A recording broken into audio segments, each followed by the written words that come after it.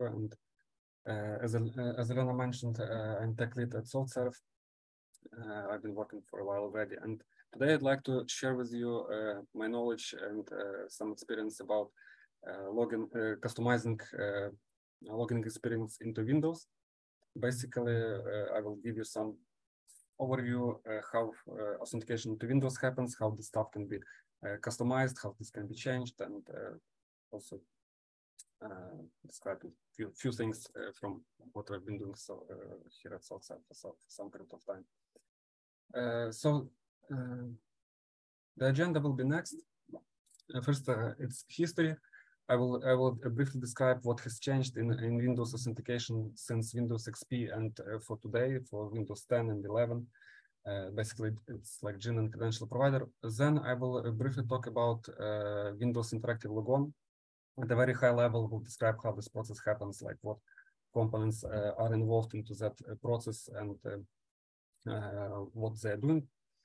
Next, it will be a credential provider overview, basically the main topic of our discussion. I will describe what it is, a few things about credential providers, such as brokers, filters, and credential provider itself. Then it will be a small, we'll have a demo. I will walk you through sample code by providing some descriptions about interfaces that has to be implemented in order to customize login experience into Windows, basically in order to create your own credential provider. And the last bullet is debugging credential provider. I will give you some overview about maybe best practices, or like at least for how I and how my team is doing the troubleshooting and debugging a credential provider in order to find some problems and basically doing the development phase itself as well. So let's start from the first topic, from the first bullet. So history. Before credential provider was introduced, Windows had the concept of GINA, basically Graphic Interaction and Authentication Protocol. That protocol facilitates ability to log into the system. And that kind of capability was in Windows XP. Here I have a small diagram which depicts kind of, again, at a very high level, an architecture of that process. Basically, we have a WinLogon process that loads GINA dialel, and everything resides in session 0, and those things communicates with local security authority service. So this kind of architecture has few downsides. So first of all, in case your GINA, you implement it, like WinLogon is very sensitive process, and in case it crashes or it works inappropriately on your system might become broken entirely. So imagine if you implemented something bad in the GINA and you would like to test that stuff, and WinLogon loads your GINA and it crashed, so you won't be able to log into the system at all. And also the other thing is that basically it resides in session 0, which is mostly for services. It's also a pretty sensitive session, and the implementation itself for GINA is based on function pointers and load library technique. So you have to, in order to implement this kind of custom login experience, you have to load specific library, you have to get function pointers of and there are a lot of functions to be retrieved, and you have to implement all of those things. You have to manage all that memory, all those pointers, and so on. It's not very convenient, and probably because of that, at some point, somebody on Microsoft revisited how they did their authentication, and starting with Windows Vista, they have changed this architecture, and they introduced a credential provider concept. So credential provider, again, here we have at the right, we have a small diagram which at the high level depicts what actually happens. So we still have WinLogon, but now WinLogon is moved to user session, not in session 0, but now it lives in WinLogon by default, in user session by default. This WinLogon process executes a new additional process which is called Logon UI, and Logon UI itself now loads credential providers. So now, in case you did something wrong, Logon UI, the stuff that may crash, it will be Logon UI, and it will not lead to having like broken system entirely. So at some point, even Windows might be smart enough to understand that some particular credential provider is crashing constantly, and it may stop using it at all and use other credential providers that it has in the list.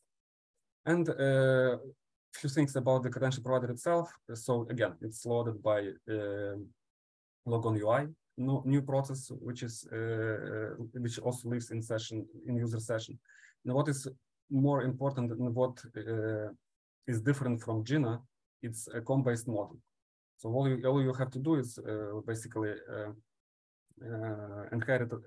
You need to have an implementation that inherits some specific interfaces, and by that it's much more easier basically compared to function pointers to implement those things and to manage those things. And here at the bottom, just a summary about Gina. So basically, reliability concerns, problem in software can cause entire system to become broken. Again, if your Gina is bad, you may not be able even to log into the system at all. It's very hard to implement, and it is hard to maintain. And yeah, so and time proved that credential provider actually it's a good approach because it was introduced in Vista. They already have Windows 11, and Microsoft still sticks with this concept of credential provider. Okay, so next slide. By the way, in case you have questions, please kind of ask them right away. Here on this diagram, I will describe a bit Windows interactive logon process, basically what happens, and we'll provide you a few terms that are going to be used through the presentation, and so that like we are on the same page what we are talking about. So first of all, we have WinLogon launches Logon UI. Here in the diagram we have, and I hope you see my mouse when I'm moving and like okay. So WinLogon basically a process that interacts with local security authority service. WinLogon then starts Logon UI or credential UI. Credential UI, what it is, I will speak in next slides. So basically, it loads Logon UI. And then the Logon UI queries each credential provider for the number of credentials it wants to enumerate. So how it works basically, Logon UI. And from my understanding standpoint, so Logon UI goes to the registry, looks what credential providers are registered. Logon UI then instantiates each credential provider and asks each credential provider what credentials it supports, how many credentials it supports. The term might be confusing, like credentials, credential provider, like credentials itself, a username and password, and so on. But from credential provider standpoint, what credentials means is basically we have a credential provider that gives user an ability to provide his credentials. And in order to provide his credentials, user needs to interact with credential provider credentials object, basically credential provider credentials concept, let's say in this way. And one credential provider may provide many abilities for user to provide his credential. For example, here we have depicted credential provider that supports certificate authentication, that supports password authentication, that supports biometric sign-in and smart card sign-in. What it means basically, one credential provider supports multiple credentials, and the user basically, as it states here, Logon UI displays the tiles. Tiles, it's something. Came from Windows like Vista, Windows 7. If you recall, during login, you had to choose, like when Windows started, there was an ability to pick like the pictogram that you can click, and then once you click on that pictogram, you are able to provide your credentials. So that is called tile. And by selecting tile, you actually select credentials that you will be using, like again, certificate, password, or biometric, or smart card, or PIN, or prox, or whatever. I mean, what you would like to implement, you can do that. So after user selects the tile, Logon displays the tile, user selects the tile, and then user provides credential, and Logon UI, basically, for example, password here, it will credentials will be returned back to credential provider. Credential provider will return this back to Logon UI. Logon UI will return this back to WinLogon, and WinLogon will actually proceed with validation them against a local security authority service. So basically, local security authority service is responsible for actual authentication. Credential provider is just for gathering your credentials.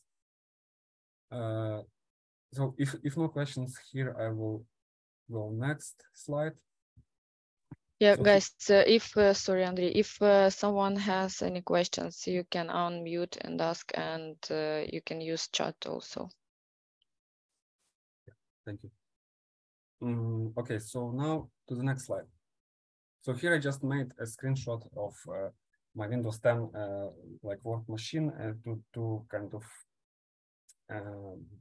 explain those like tiles, credentials, credential provider itself, and so on.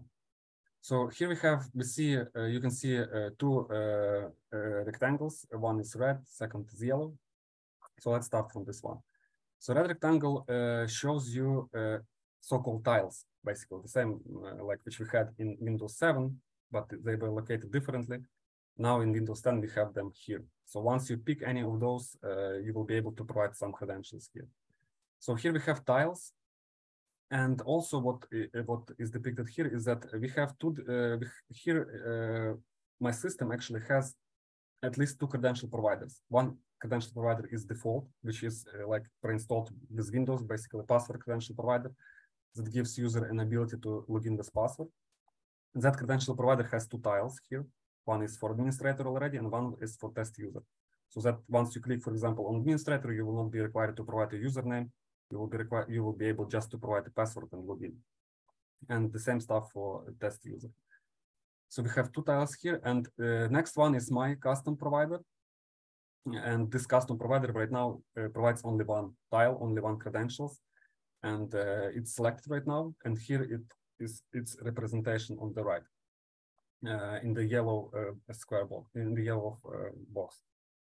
So why I want to stick here for a second on this slide and just explain you a few things regarding capabilities that Windows by default provides.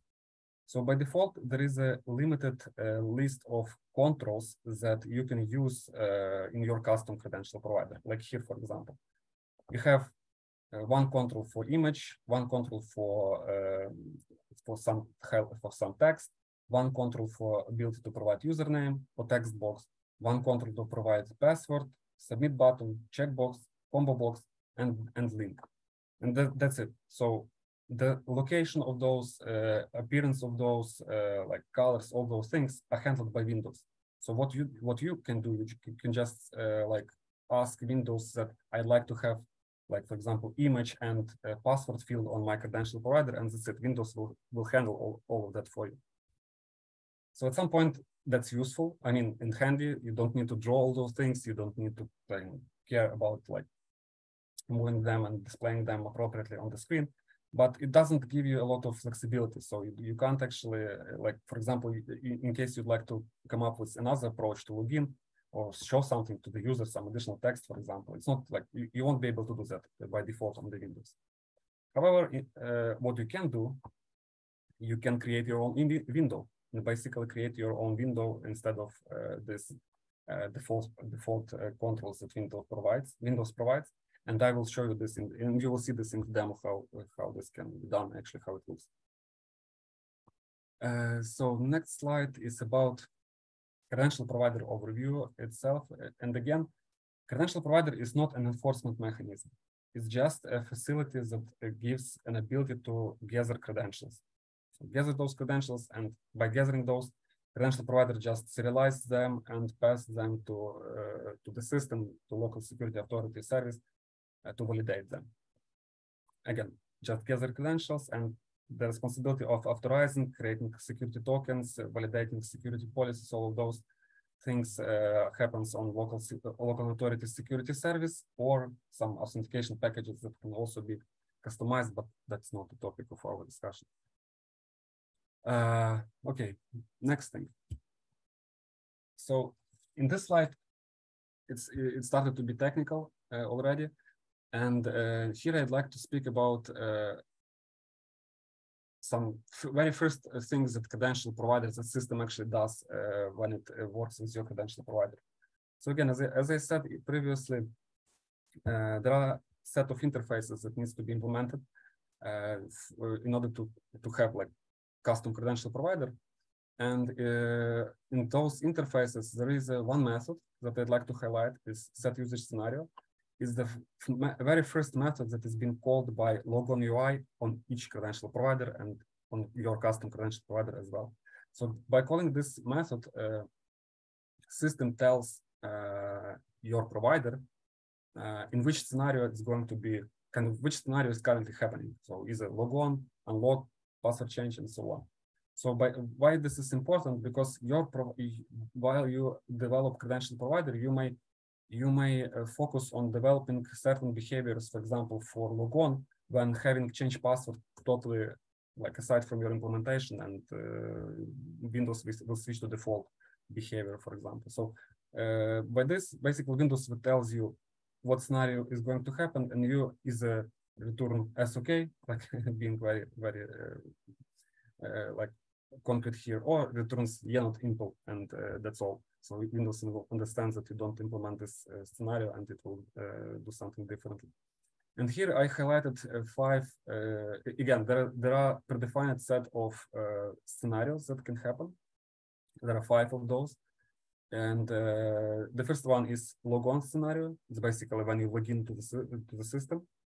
Like at the first boot, when you see like a desktop and you would like, you see like you are prompted to provide credentials, you will provide those, and that scenario will be logon, because obviously there were no user yet.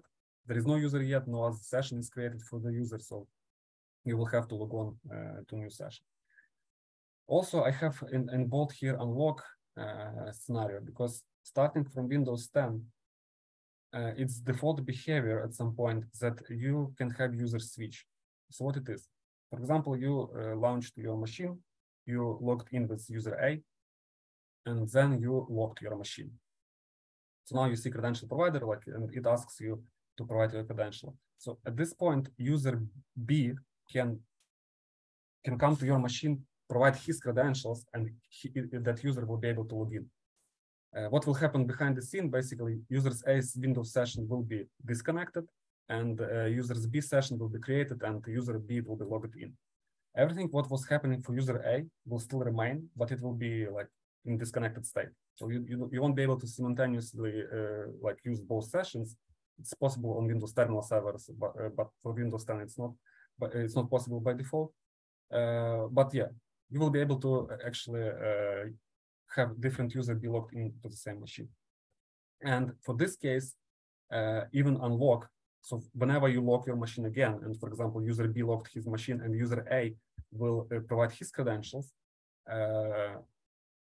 system will still tell that this is logon scenario, even though you are unlocking your session, not logging in from the scratch, but still system will tell us this is logon. However, there is also unlock workstation scenario. What this is about.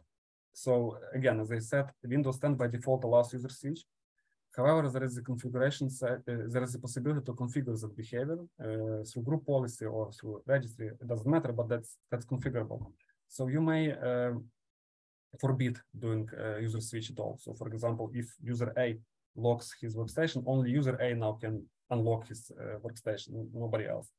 So at this point, system will explicitly tell you that this is unlocked scenario, and you will be needed to do certain things. Next one is change password. It's obviously when you have to change your password. The last, this one is CRED UI. So what is CRED UI? CRED UI is the window which you see when you would like to do remote login, for example. And I will show you this to be more specific what I'm talking about. Oops. Second.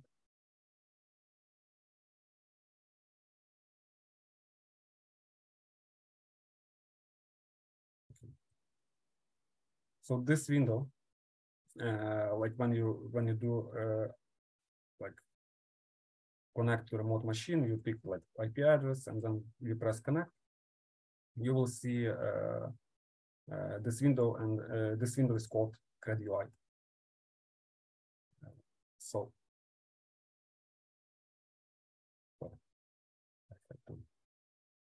okay, so that's CRED UI, and also, for example, if you would like your credential provider to be loaded in that scenario as well, you should implement this scenario and provide implementation and other things for that particular scenario. Otherwise, Windows will just ignore your provider. And the last one is PLAP, pre-logon access provider. So that's a usage scenario which implements in case you would like to do something before you actually log in into the system.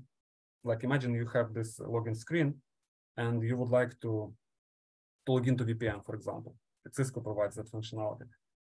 So there is a possibility to implement this scenario, and by that scenario, Windows will understand that your credential provider is capable of doing things before you actually has logged in, and you will be able to provide some implementation and do some certain things. Again, Cisco gives ability you to log into VPN before you log into the system. For example, your credentials, you may not be able to provide your credentials because of not being in corporate network.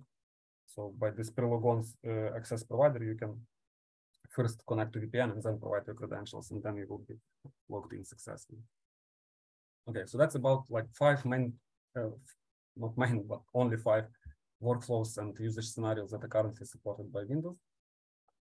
And I'll switch to the next slide. It's about credential provider interfaces. So again, this is COM-based model.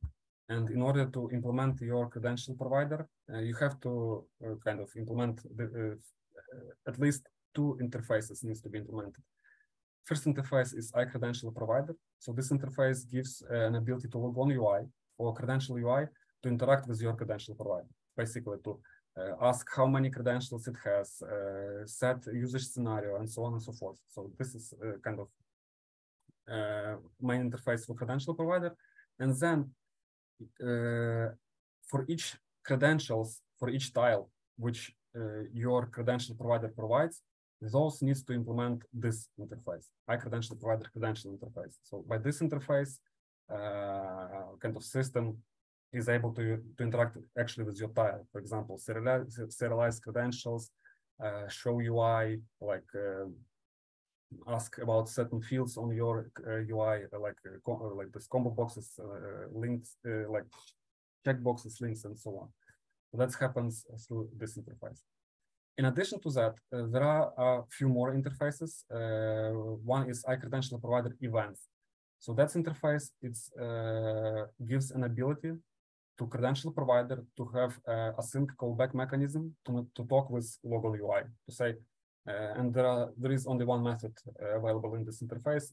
By this method, credential provider notifies logon UI that something has changed within his credentials, and please re-enumerate, because maybe some credentials would like to be used by default and log in without showing UI once more. And the same stuff for credentials itself. So iCredential provider credentials events provides a synchronous callback mechanism used by credentials to interact with logon. Like again,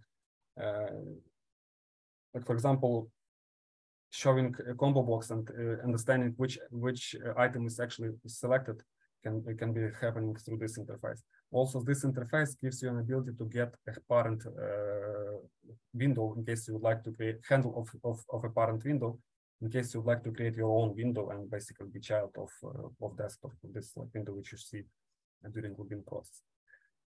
In addition, so these are main. However, again, that was a time credential provider was introduced. It's probably 2006 or something like that, right? I don't recall exactly. So from that time, there were a few extensions made for some of those interfaces. Like I know that iCredential provider credentials has V2 already, and probably for events as well. All of those can be seen in the documentation. I just want to highlight main things and just point you that stuff is available. And in case you'd like to understand more, you can always find more data in Microsoft documentation regarding this.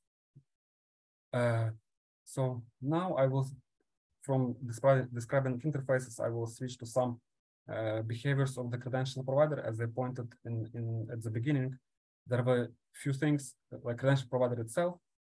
Then there's wrapping credential providers and filtering credential providers. So now I will speak about wrapping. So what it is basically. Windows gives you an ability to implement a credential provider that will wrap some, for example, native credential provider, when it might be useful. Imagine that you are building a system that has some that requires your user to actually authorize with your backend, for example, right? Like imagine you provide SSO, and the obvious thing would be for you to actually have the user be authorized within your system. And again, the obvious stuff would be to do that only once and as quick as possible when user logs into the system. And because having like user log into Windows and then log into your system might be a bad user experience.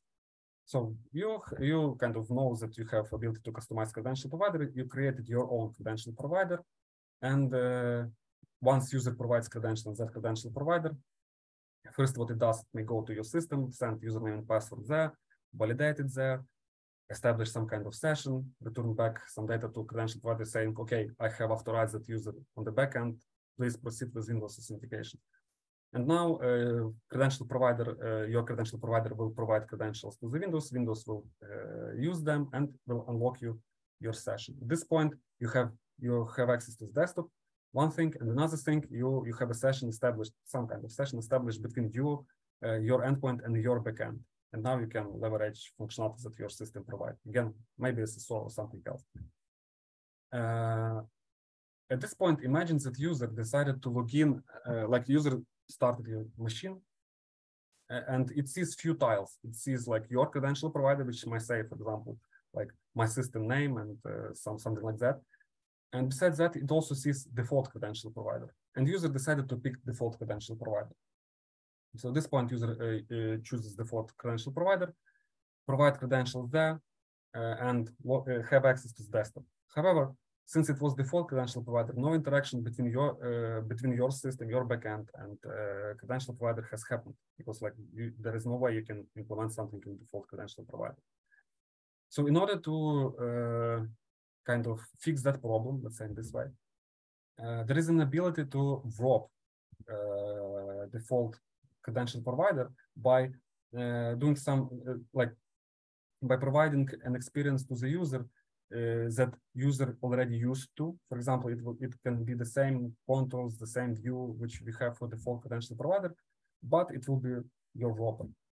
And what it will do, basically, again, WinLog1 will start Logon UI. Logon UI now will start custom credential provider, your credential provider, which wraps default password credential provider. And now when user provides credentials, before they actually go to WinLog1, they will go to your provider, like from like it will go to your provider. You can take those credentials, you can send this to the cloud, do whatever you want with them.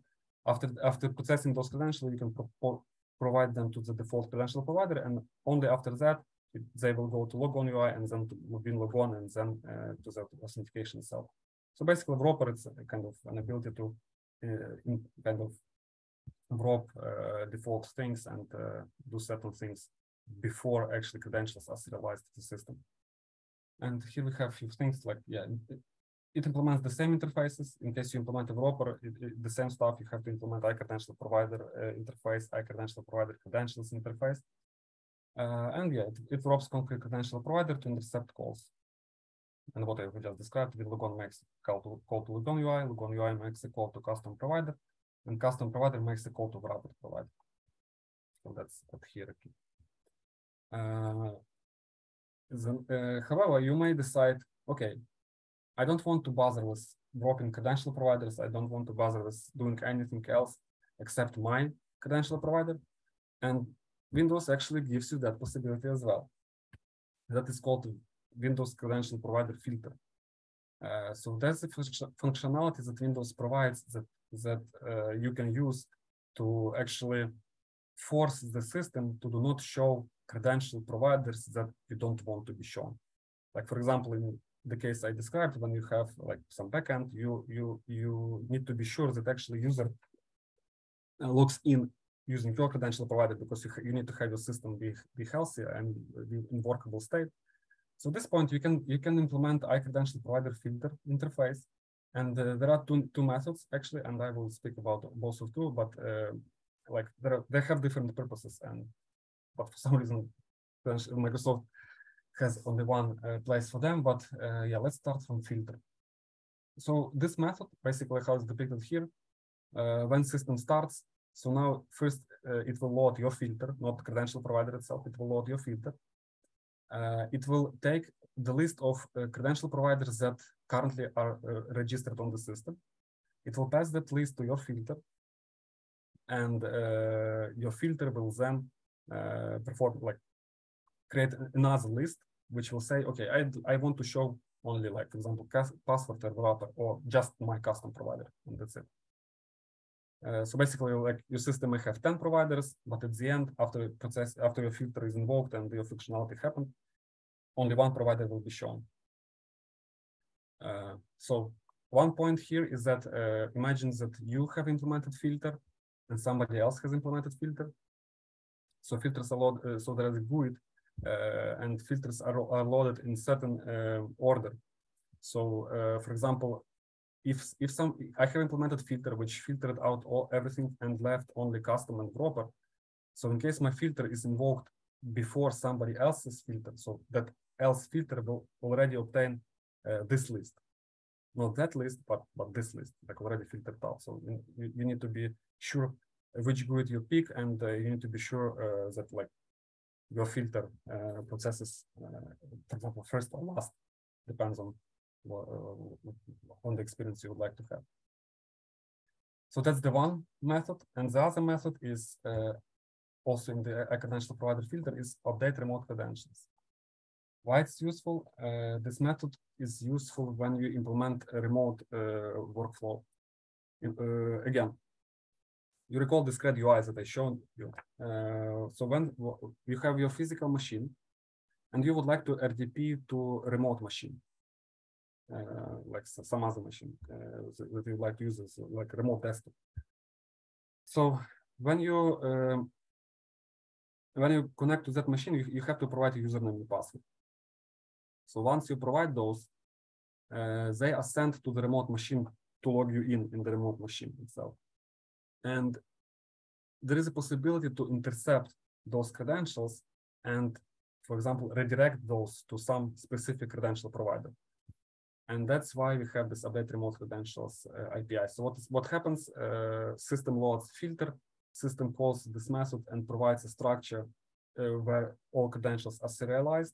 And now you can deserialize those credentials. You can even take username and passwords from that structure, and in case they're not protected, and redirect them, for example, to your credential provider, so that now whenever somebody logs into the remote machine, even though it has provided username and password in physical machine in this CRED UI, still your remote machine can now intercept those credentials, take those credentials, send them to your cloud, and authorize you with your cloud, and return back to the system and log into the system. So now you will have, like, even remote machine can be fully available for your functionality.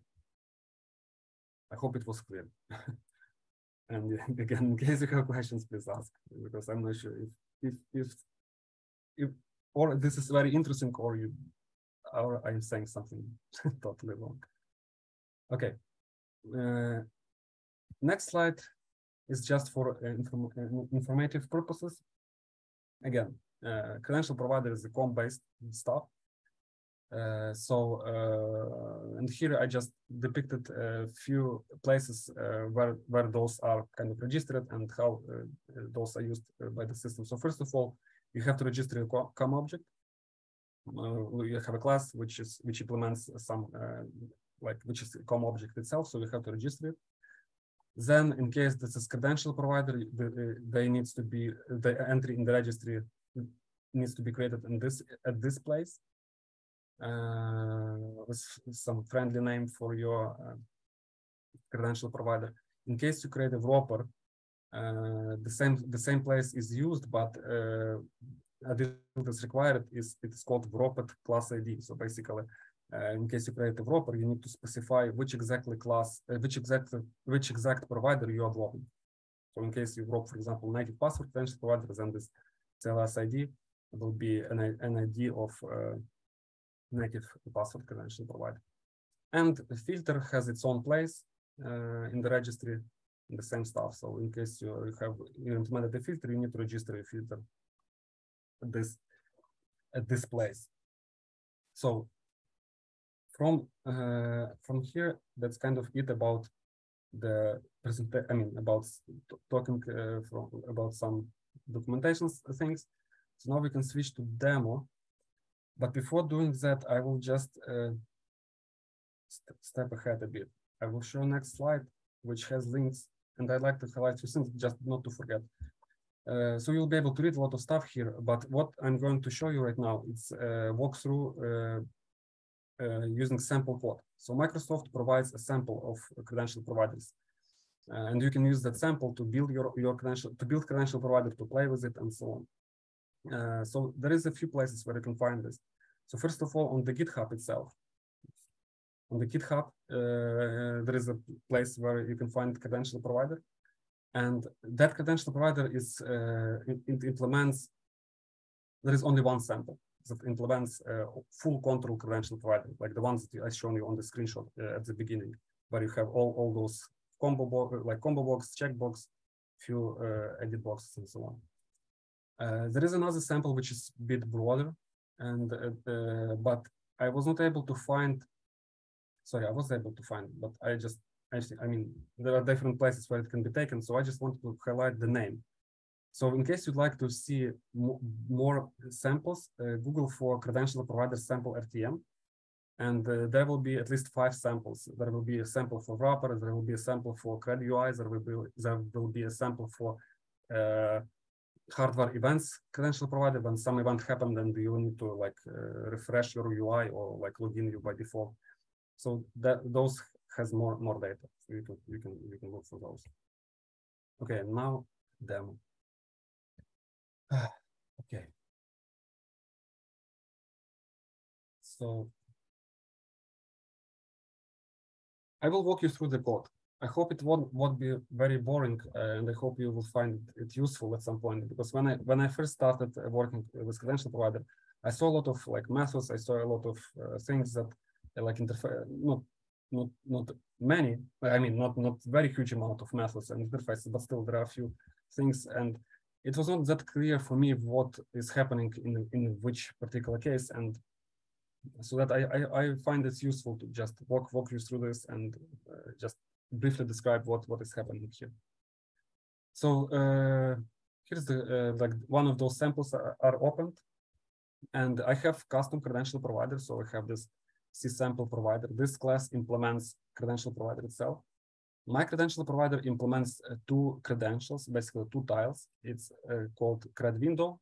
It will show you a custom window created, and it has C sample credentials, basically default one which is provided by the sample.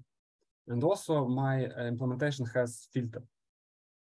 So I will start from filter, since it has only one method, and I was not implementing the other one I was speaking about, because I was not implementing remote stuff.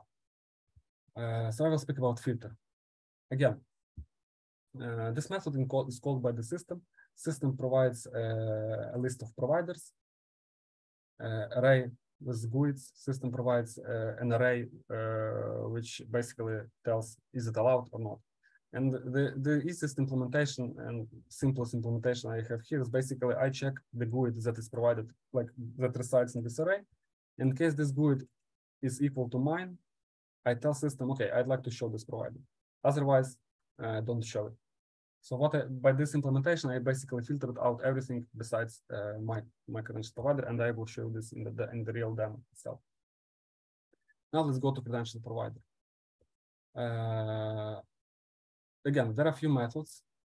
Let me start from here. There are a few methods like this: set usage scenario, set serialization, advice, and advice. Yeah, like those. So There are not so many, but you need to implement those methods, and I will explain you what they're for. And by the way, this samples itself has comments here. So in case I will provide something in that way, you can always read in the samples and understand what is happening.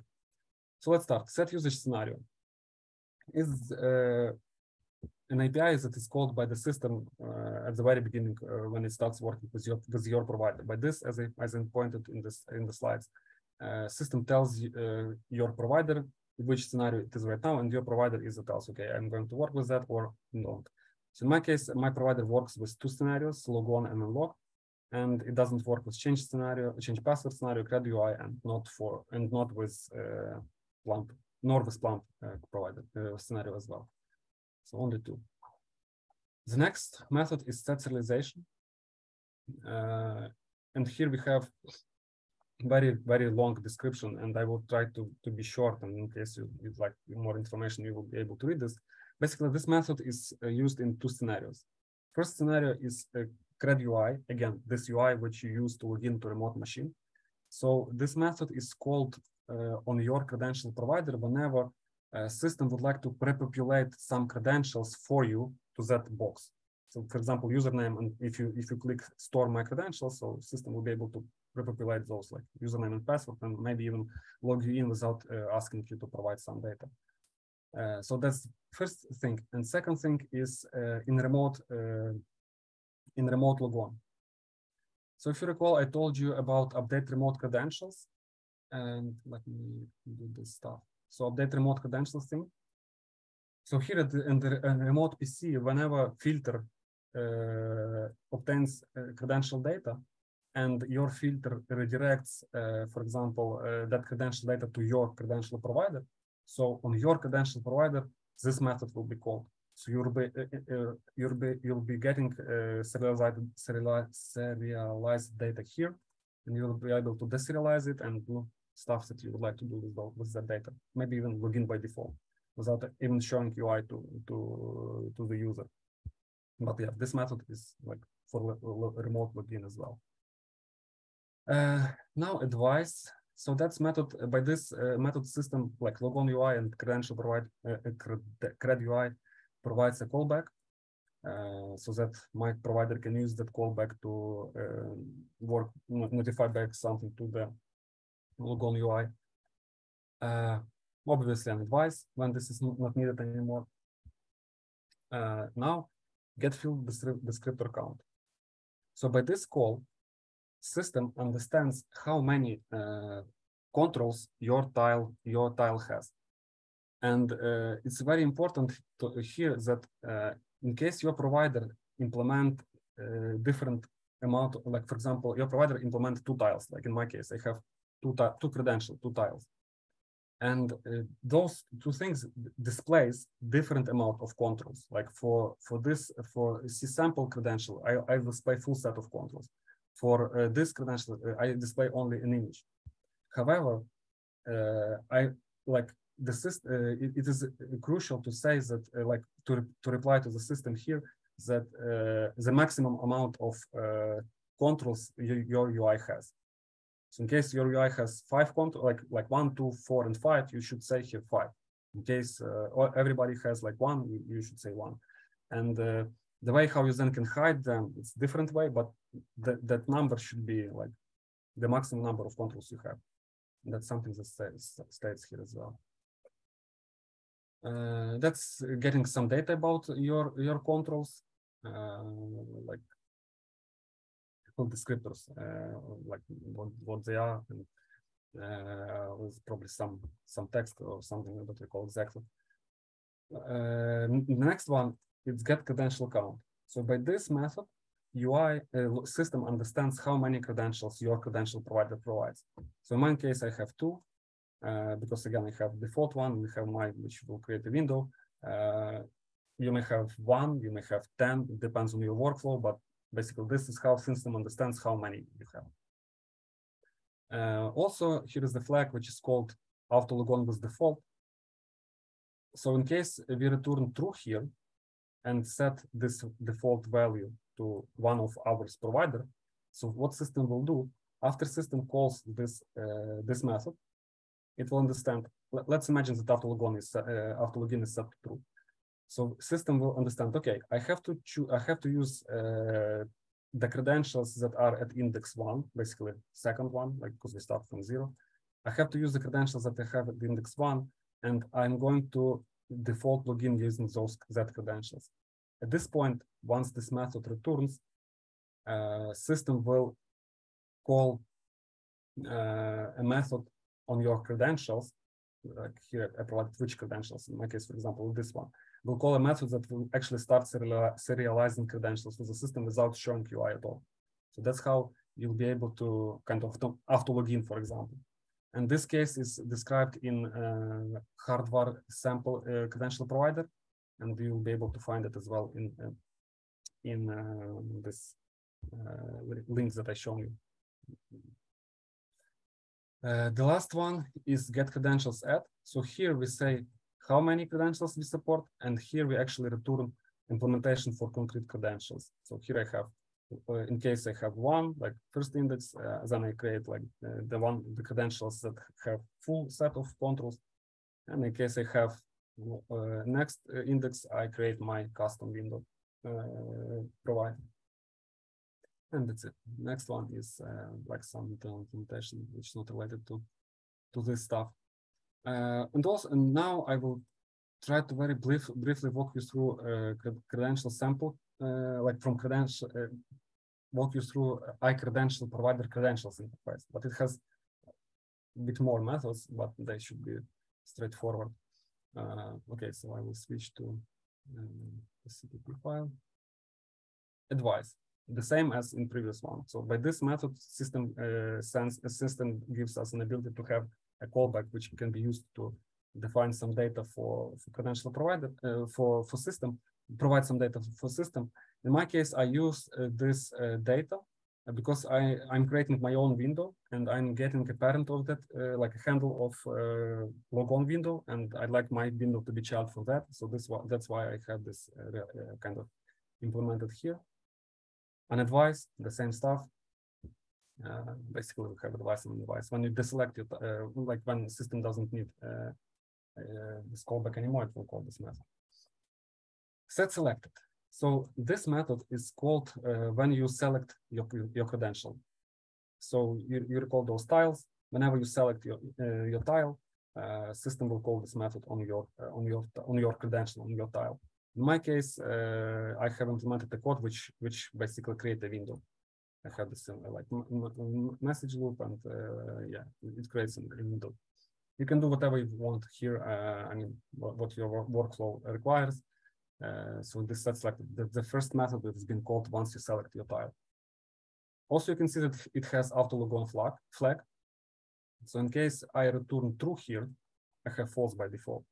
But if I return true here, system will, right after calling this method, system will try to serialize credentials. It will call a method that actually serializes credentials, and we will go to that method in a second. Set the selected, again, the same as set selected, but vice versa. Whenever you select your provider, then set selected is called. When you select some other providers, then set the selected is called on your provider. Now we have methods for understanding the state of your fields, like get field state. And here, basically, my provider tells that my credentials states that, like, for example, some controls are shown, some controls are hidden. And this is sent by this, and this is happening here. Get string value sets this parameter to the value of the field in this index. So I have only one. Is default one for my tile name. It's named custom windows. Everything else I just ignore. Set bitmap value, again, the picture. We can specify the picture here. Get submit button value. So this is actually by this method, system understands next to which control it needs to display a submit button. In my case, I don't have submit button, so I don't do nothing here. But in case I open this one, for example, let me show you. Yeah, get submit button. So here, this kind of identifier point, it's a pointer to a field ID you want the submit button to appear next to. Basically, in this scenario, a submit button will be next to password field. In my case, again, I don't have submit button. I'm working with like device events, hardware, like I'm sending events, and that's how my authentication happens.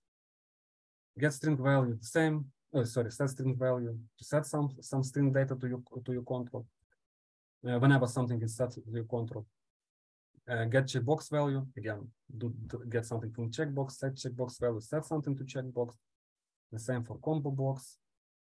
I will skip those. It's just like manipulating with UI, and it's not very important. But here, what we have the last one. It's that's actually the method that performs all the magic. So by this method, actually, my credentials serializes. How to say this? My tile serializes my credentials to the system. So here you can see my name, password, and other things. I would like to also highlight that in order to serialize credentials into structure, like into this structure, I guess, yeah, you have to kind of like it's not that trivial. And those samples that you will find in case you will be interested in that will provide you this kind of implementation. You will be able to check and understand how actually, like for example, username and password are serialized, how and where they are placed, and so on. So that's very great to have this this information. So but these samples are also very useful. So here they do some username password serialization and domain. Here they do some another serialization, some another things.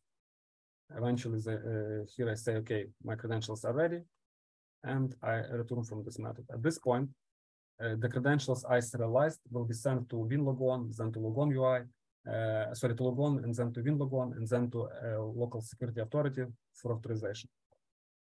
And the very last method is report result. It might be optional, as it's stated here. That method is used to basically show the result of your authentication. In case of failure, it will show you an error. Otherwise, it will not be invoked, I guess, or maybe invoked. I'm not 100% sure, but in case of error, it definitely will be invoked. And there might be different types of error. For example, in case you have to implement change password scenario. So, and you will fail due to change password is required. So it will be also happen in this report result stuff. And here it's pretty simple, just saying some string like this. Incorrect username and password, or your account is disabled. But again, it's useful to have it here to see how it's implemented and extended in case you need different implementation. And yeah, below it's my custom stuff. So that's it. Again, I will highlight helper CPP here. It's very useful class. I mean, not class, but it's very useful implementation because it shows you how data needs to be serialized, how, like here, for example, it calculates the size that you're going to pass, locates memory, and do all those things. So that's kind of not something that's very trivial. I mean, in case you don't have this, it might be tricky to understand how you should serialize and how you should provide data. Okay. That's all basically from code walkthrough. And I hope you have some questions. Otherwise, let's switch to a real demo, I would say. I will show you my system, how my credential provider works on that system, and then I will also try to show you how you can debug that stuff. Okay, no questions. Then let's switch to the kind of to showing you what I have done in this messy code. So I will use VNC application. Like first, I'd like to point you, in case you need to develop credential provider, it's better to use, like for testing purposes, it's better to use another physical machine. it is not very kind of useful and handy to actually develop and test credential provider in the same machine, in your work machine, because in order to test it, you will have to lock your machine, and in case you have problems, you won't be able, like you have locked your machine, and now you have a problem, you won't be able to attach, to troubleshoot, attach by debugger to it, and troubleshoot it and to understand what is actually happening. For that purpose, I have another machine, or you can use a VM, for example. But I have another machine, and I'm using Ultra VNC tool to actually connect to that machine, so that it's not a remote session. It's kind of on that another machine. I will have a console session, so that's sometimes also very useful. So I'm connecting to it. Okay. So here's that other machine. I will log my system. And yeah, so what you can see right now, you see default tiles, basically from default password credential provider. So which means that only default password credential provider is now used in here, and only it can be used to actually serialize credentials. So I will log in and I will enable my credential provider now. Second, sometimes take time to refresh. Okay.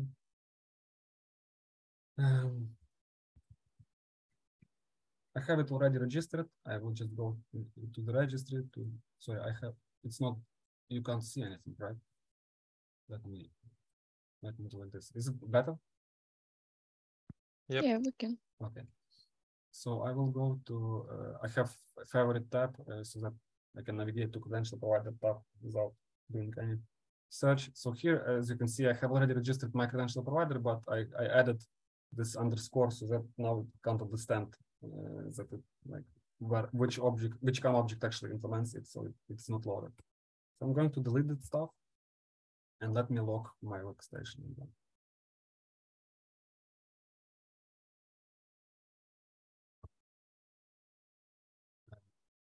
Okay, so yeah, now you can see that I have the same default credential provider, password credential provider, but now you see two additional things that appeared.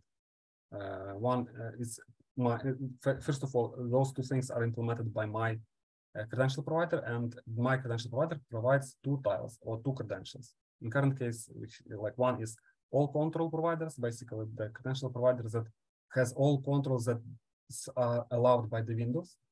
So it's like an image, large text here, edit box to provide a username, password to provide your password, and submit button. If you recall, when I was going through the code and I opened this default tile and I explained this get submit button value. So that's how actually this credential provider told the system that, okay, I'd like the submit button to be placed next to password. I could have placed it here, for example, but yeah. Then checkbox, some combo box, and links. So that's all we have here. And now I also have my custom provider, which I have created a very dummy window, which you can use to provide your credentials and login. And you will try to login. In case I click login, you can see the correct username and password are provided because those are not added. But I mean, I will show you workable workflow. It's buggy code, so don't judge me strictly. I mean, with this C2 UIs, it's not a problem right now. So what I will show you next, I will log in with this one first, and then I will enable my filter. Let me provide username, let me provide credentials. So I logged in. Let me now enable my filter so that, and my filter is implemented in a way, as you saw in the code, that only my provider will be shown. So I enabled it as well. Let me log my system once more.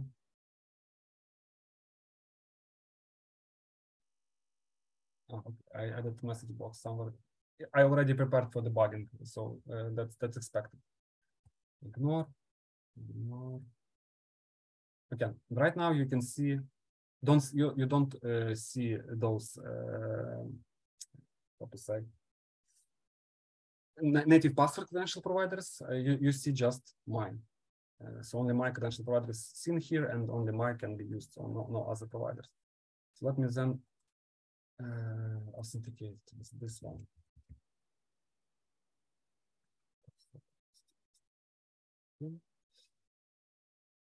Yep, and as you can see, I logged in successfully. Now, if no questions regarding that, I will try to show you some troubleshooting, how you can debug and troubleshoot in case you have some problems with credential provider. What I have to do to make this window smaller. Also, I think I have all the binaries in my provider so that we have a message box and we don't have a message box here. So imagine that in case you implement a filter and imagine that you would like to troubleshoot at the very, very beginning of this logging process.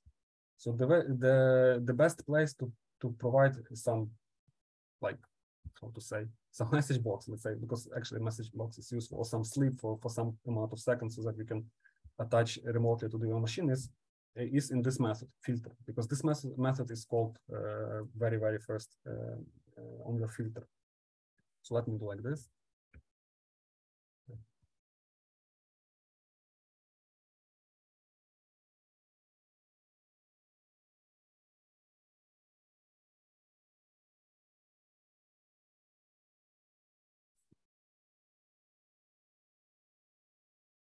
So I will delete that stuff. Also, now I have to copy my files to my test machine.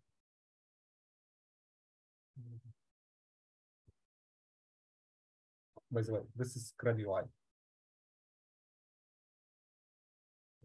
Yeah.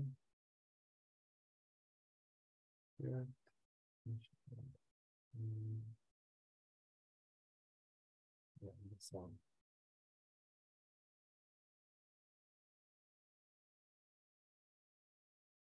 So that's one thing that I have to do. I need to so that my PDBs and things kind of correspond to actual dialog. I have to have fresh dialog here. The other thing I have to do, and I hope you are familiar with that. In case you don't, I hope I will give you some small initial overview for that stuff. Since this is a remote machine, I need to use remote debugging tool, which Microsoft provides to use my Visual Studio and connect to that remote debugging tool, basically to connect to a remote machine and actually try to do some debugging. So I have this tool here. I will launch it.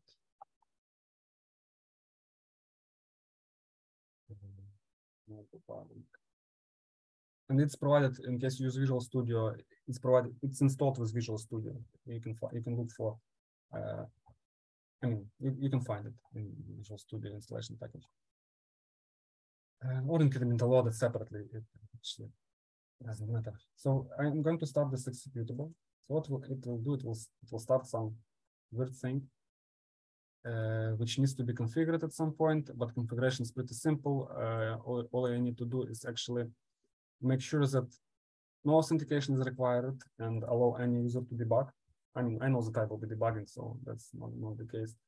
And also make idle time be bigger, because in case you put small time and, for example, you caught some breakpoint and you are kind of investigating stack trace, I mean, looking for what variables are used, what they have, it might take some time.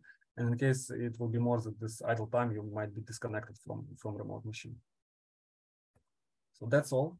I have configured it. Now let me lock it.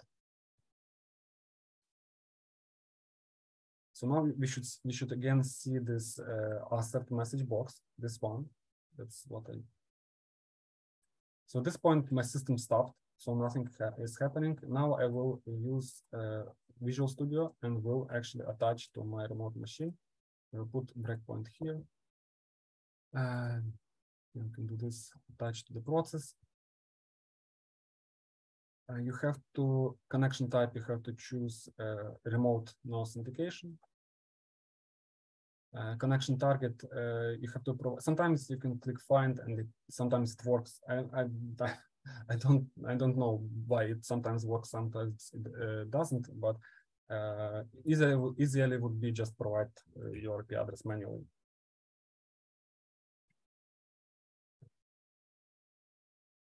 IP address and the port. Port that we okay, let me show you. I will show next time. So there was a port which we had to provide that is kind of opened so that you can attach, and we have to provide the same port here. Enter, and now I see processes on that remote machine. I have to check show process for all users. As you can see, I have session 0, I have session 5 here. So there are a few sessions, and I'd like to see all of those at some point, depending on what I'm debugging. So I always check this show all processes. Now, if you recall this hierarchy I showed you at the very beginning, our credential provider is loaded by logon UI. So basically, what you need to do is find logon UI process and attach to it. Oh, okay. I had to start my provider, sorry, remote debugger with admin rights. So 1 second, let me authenticate and then start.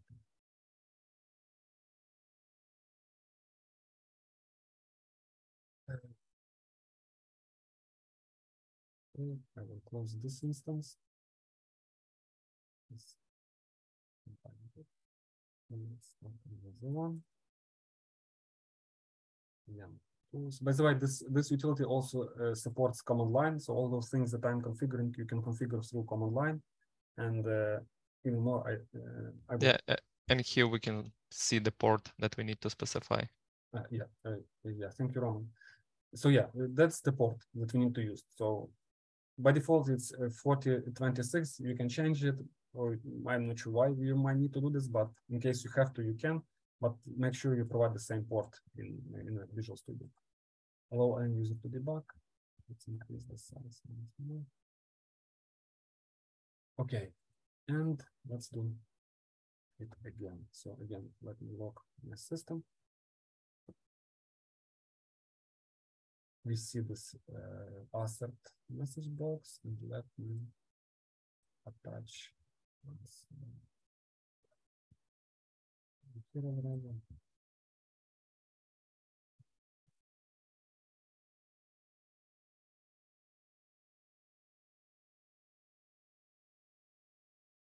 Yeah, logon UI.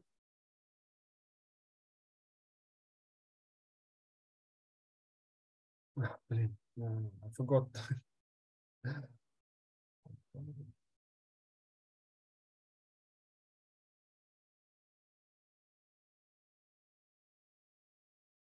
So I started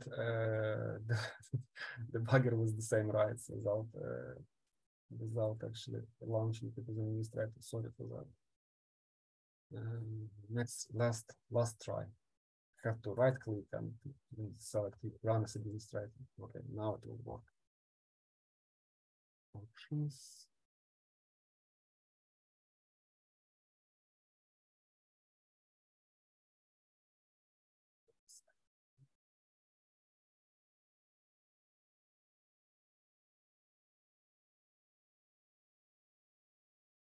Oh, I did sign in. It's not a problem. I hope it will. Yeah. So I have signed it up for my user, but still, we have this message box here. Let me now attach my debugger.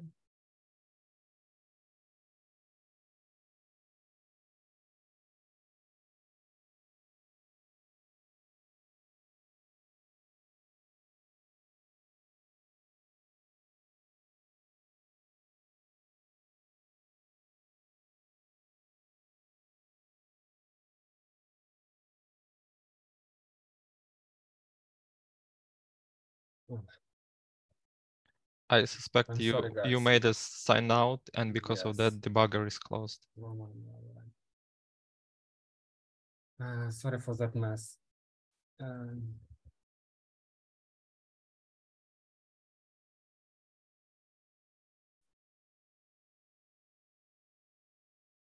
I promise it will be the last time it will start. I guess it looks like work process. Yeah.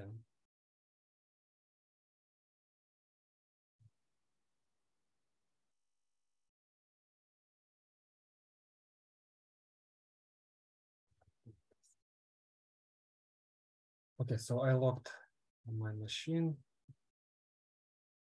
And let me switch back to credential environment.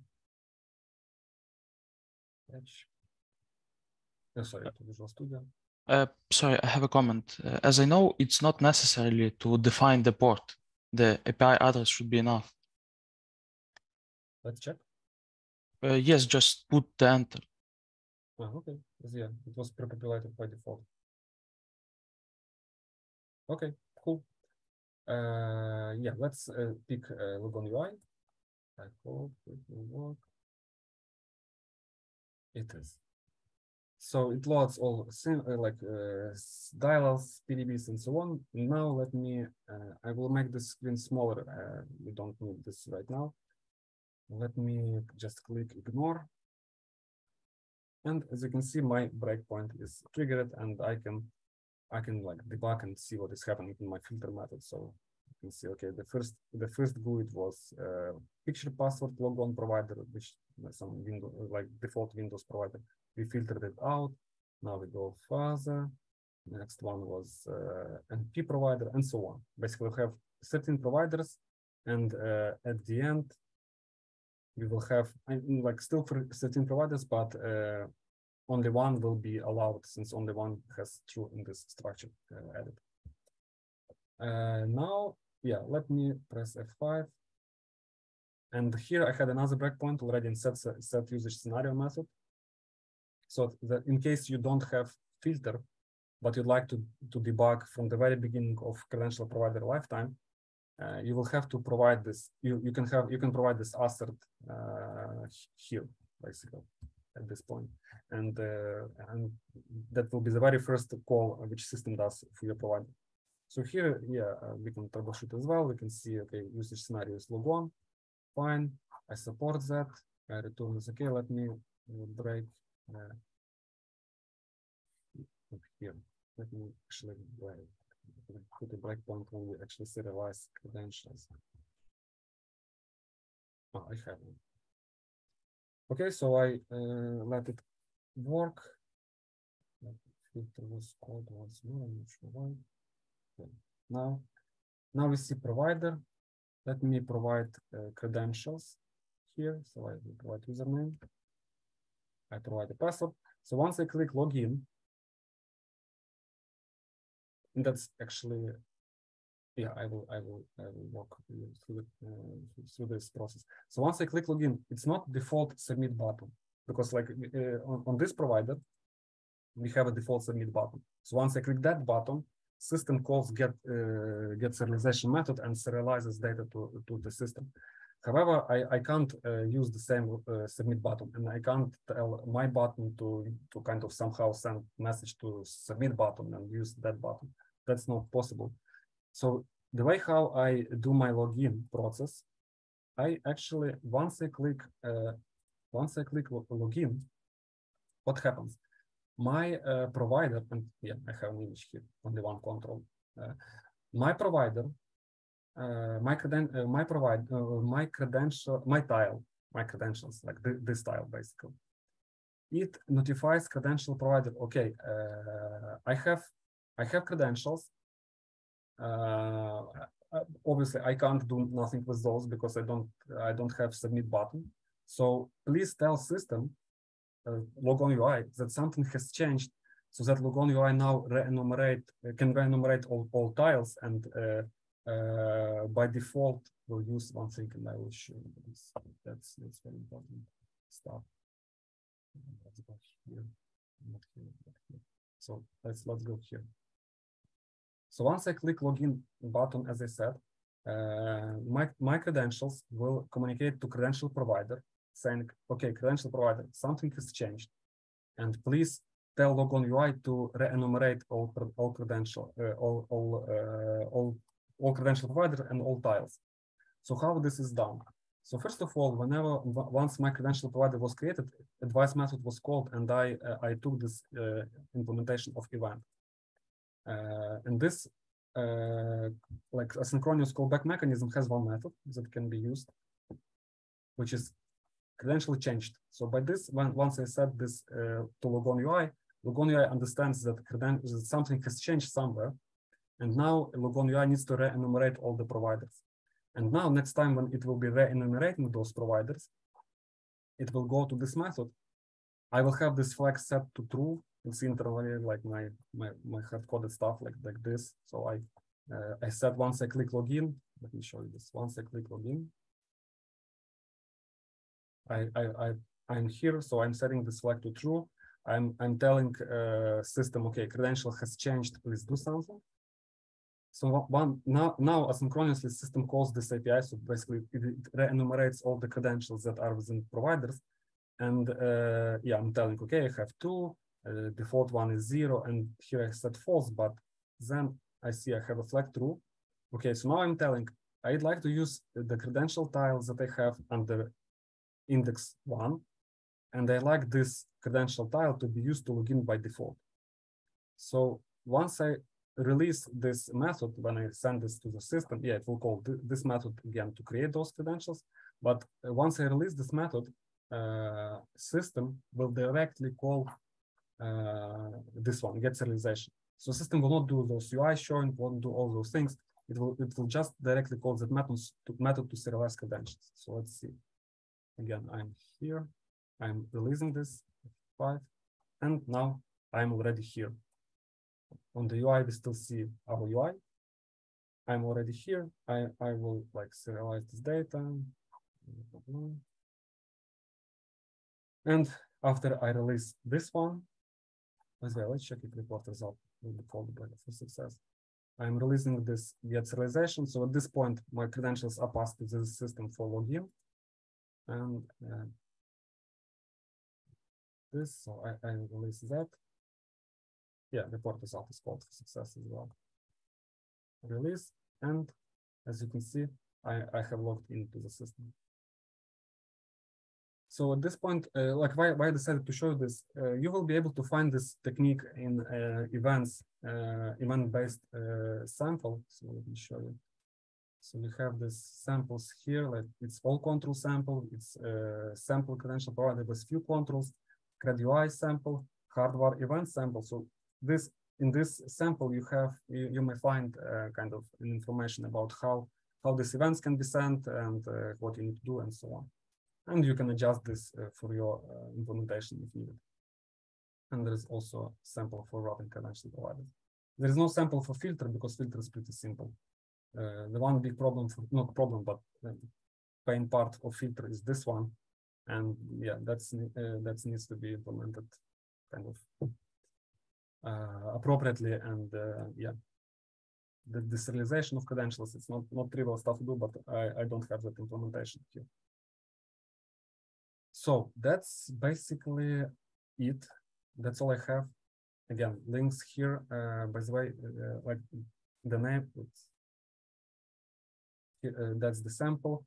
Also, here we have a links. Like between like in that links you can find an article about actually an order of calling methods. Like which methods are called in which order, like for example,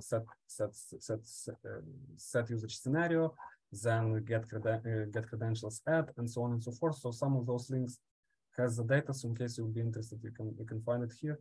Also, in case you'll be interested more in how Gina is implemented, I'm not sure for what reason, but maybe you can also find it here, like documentation about the Gina. But that's all. So thank you, Andrii, for sharing this information. You remind me that time at university when students usually in somehow tries to obtain administrator passwords or credentials, actually, just sometimes even rights, administrator rights, and after that they install MS-Gina, and in that way they sniff users' credentials. However, yeah, that was fun for students. However, how exactly it can be used from business perspective?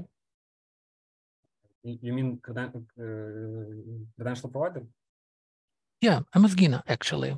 All those interfaces. How? What is business cases?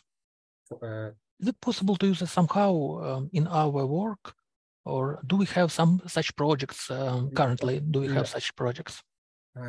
Yeah, I see the question. So first of all, yeah, let's differentiate between MSGINA and credential provider, but those are different like implementation and different concepts. However, what they might have in common is to give like to build some system, for example. That's what, if I understand correctly, that's what you are asking about. Like what the use case of customizing this credential provider and doing something differently that system does. So there might be few use cases. Like first of all, let me open this screen. Imagine that you don't like this, like for example, this image which is in the background, or you make obviously it can be changed through settings, but imagine that you would like to have this be dynamically changed from user to user. For example, if you know that one user is like administrator, you would like to see some to show some data here. When, for example, for regular user, you might want to show some other data. So that's first use case. Another use case, imagine that you would like to support multi-factor authentication. So, for example, you build a system. Like by default, into the Windows, you can log in with password, fingerprint, certificate. Like there are different means that you can use, but I'm not sure, and I might be wrong here. I'm not sure if there is the ability to configure Windows via policies or somehow to ask, for example, Windows, whenever I'm going to log in, please ask me for password and fingerprint, or like password and certificate. I'm not sure if that's possible. But what you can do as a kind of, I mean, not you, I mean, as like as a product owner, for example, you may find this as an opportunity to create more secure mechanism of logging into the system. So what you can propose, okay, I can customize my credential provider. I can customize credential provider. I will build a system on which will require user to provide username and password, proximity card, for example, fingerprint, or something else. And then I will make this system to be configurable so that the user will be required, in order to log in into the Windows, user will be required to provide two factors, like username and password and fingerprint, for example. So now you build all that stuff and you customize credential provider. Whenever user provides a password, for example, this data is sent to your backend. Backend retrieves your information, like your username and password, and it says, okay, for that particular user, I have to enforce him to provide second factor. Your backend replies to your credential provider saying, okay, credentials are fine, but now I need to have fingerprint to be provided from that user. And your credential provider changes UI and shows like fingerprint, like image or something like that. Now user uses his finger, presses his finger on the fingerprint. Again, this data is sent to your backend. Your backend validates that fingerprint and replies back to the system, okay, this user is logged in with us successfully using two-factor authentication. And in addition, given that your system is a kind of, how to say this, your system is like secure system and it's trusted by, for example, customers so that they can trust in case two-factor authentication happened on your site, it means that this is valid stuff. So now your system replies back to credential provider saying, okay, I have validated password, I have validated user fingerprint. So now you can proceed with further authentication into the system. So serializing just username and password into the Windows.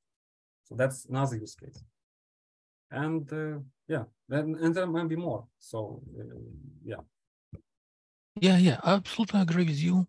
For example, it also could be used in our environment, and user can enter not just only own credentials, but also, for example, for Duo mobile authorization, something like that, SMS code, etc., whatever. Yeah. But actually, I'm interested exactly, do we have such customers? Yes, we do. There are customers who actually who actually changes the default behavior of the Windows and changes. I mean, credential providers. They have their own credential providers. They implement their own credential providers. They have like a system like which provides SSO functionality. So that's why they need to have your data being on their backend so that they can understand who the user is, so that they can provide credentials for another applications to be used. But yeah, we do have such projects. Okay, great. And do you know, does, for example, provider use some additional security check for code? Because actually it means that such provider works directly with users' credentials. So there are few things. So first of all, you can implement additional layer of security. Like implementing your code, you can implement additional layer of security. For example, passing those credentials from credential provider to your backend may be may happen through protected channel, for example. Like the package itself can be encrypted and so on. But that's the first thing. The second thing is that Windows itself has an ability to encrypt passwords. By the way, in the sample as well, all those samples, there are an API call which is called. Check. Yeah, I know. Windows saves such credentials as hashes. No, not hashes. It can encrypt those, and maybe they can use an encrypted way to actually serialize into the system. However, in addition, I'd like to say, that's great. You recall your kind of study time, and however, in case like in customers, for example, if somebody has access to the system having administrator privileges, it means that system is already compromised, and at this point, that user who compromised the system can do whatever it wants to do. So it may not. I mean. It may compromise. I'm not clearly disagree with you. However, also not fully agree with you, because administrator privileges on the local machine, it's not the same as administrator rights on the domain controller. And you can control only local machine. For example, user can have such rights. And in this way, it's possible to install MS Gina and then ask a real administrator to enter his credentials on this machine. For example, something blocked my screen, I can't log in. So this is one of the way for attackers. Yeah, but again, that attackers at the first place needs to have administrator rights to install the Gina.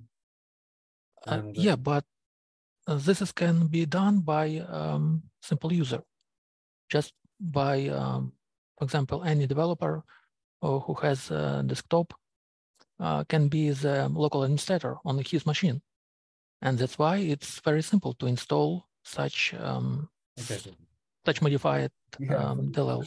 For sure, I am administrator on my machine and I can install the stuff. But if we are talking about real customers, real customer environment, like for example, some, I don't know, some. No, I absolutely agree with you. Yeah. However, my point is that it's extremely dangerous mechanism, and it should be implemented in the right way. Yeah, so that's for sure. So, like, that's for sure. Like, you should consider all and more hour on the project. Like on projects that use this stuff, there are also happening such things as threat modeling, where like some developers, architects, and other guys who are subject matter experts actually like analyzes the system, analyzes weak parts of the system, and then understands what actually should or must be changed to kind of support to be fully like secure at this point, and make sure that credentials are not leaked. Because yeah, you're right. Actually, having usage of username and passwords by itself, it's not the best stuff. So Windows is moving forward. So you know this Windows Hello stuff, where you can use your face, like again fingerprint and other things. So yeah, changes like this model most likely, well, not most likely, but may change in future. So in future, you may not be using your password, but something else. Yeah, Andrii, I just tried to understand that does such project have some security review, and that's all. Yeah, they do. Yeah, yeah. I mean, Okay, the great, one, great. The one, at least I know, they do have such thing. Okay, okay. So I don't have any more questions. Thank you.